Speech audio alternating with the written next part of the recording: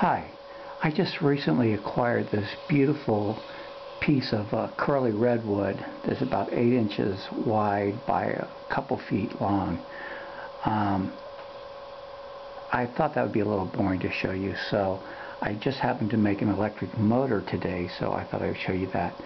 I just bent this piece of copper wire in less than 5 minutes. As you can see, it's not very neat.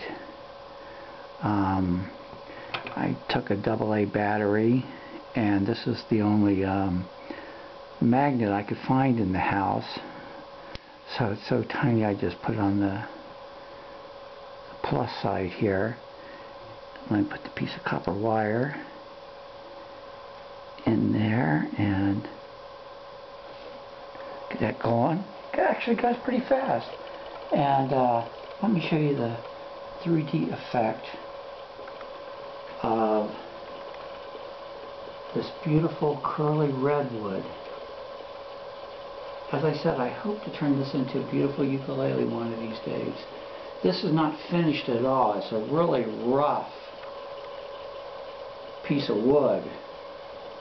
I think you can kind of get the idea that this could be a beautiful piece of ukulele. Whoops. I guess that's it.